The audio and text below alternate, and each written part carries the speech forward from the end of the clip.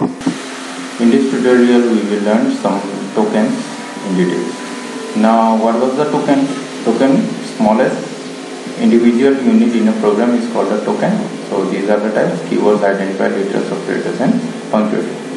So keywords, reserved word for the compiler or interpreter which can't be used as identifier. So these are the reserved words which cannot be used as an identifier. So we will learn about the identifier. Example, if continued this. So these are the words that have a special meaning to the compiler. So we cannot use them as an identifier. The next, identifier. So what does identifier mean? A Python identifier is a name used to identify a variable, function, class, module and other objects. So we are just concerned about the variable. We will learn about the other things in your higher studies. Okay. So variable. So we are just looking for the variable. Okay. So an identifier starts with a letter A to Z, or A to small z, or an underscore. So identifier can start with these, from capital A to capital Z, from small a to small z, or underscore. So these are the starting characters. The next, followed by 0 or more letters. So it can be followed by anything like numbers, letters, anything, underscore and digits 0 to 9. So these are the things which can come after it. The next, Python does not allow special characters. So it will not allow the special characters except this underscore. So the other characters like @ so these things are excluded from it. Okay. The next, identifier must not be a keyword. The rule for identifier is that it must not be a keyword.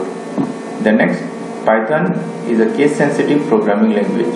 So Python is a case sensitive programming language, means if once a capital A is used, then you have to use the same name with capital A until in the whole program. Okay. The next, some valid identifiers are myco. All the alphabets are there. One capital alphabet also. The next, file 1 to 3. This one is also valid because 1 to 3 is after the file. So we cannot have 1 2 3 file because it cannot start with a digit.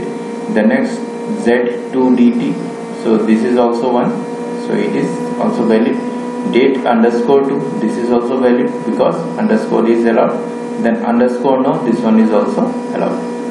Then next, some invalid identifiers. First one is my book. Here as you can see, space is there. So space are not allowed in the identifier. The next one, 1 2 3 file, means the 1 2 3 starting with digit is not allowed. The last one is @ symbol. So special characters are not allowed in the identifiers. So you can't use them. The next are the literals.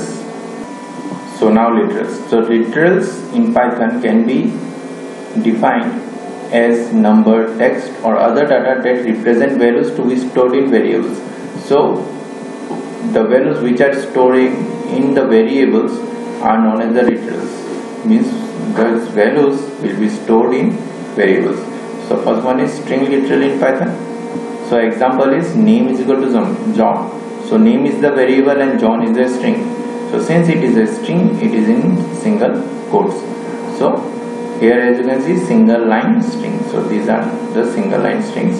The next one is address Jorhat/Assam. So this is a multi-line string, means when you use a backslash, then it will include it with the second line. Means when we will use the print command, then Jorhat Assam will come together. So this is a multiple line string. Okay. The next, numeric literals in Python. So let's see the numeric literals. First one is the integer literal, means the integers, that is age is equal to 22. So as you can see here, integer 22 is stored. So this is the example of integer literal. The next one is float literal, means like 6.2, means the number which are in decimal expression. Then the next one is special literal none, means none will be stored. Then here a non-literal is used to indicate absence of value. So none means there is no value. So as you can see here, name is equal to none, means there is no value for name. But when we use the print command, then the output will be NONE, means the same as it is written. The next boolean literal can have either value true or false, means the value can be either true or false for the boolean literals. Okay, so these are the literals. Then we have learned about the complex means the identifiers, and before that we have learned about the keywords.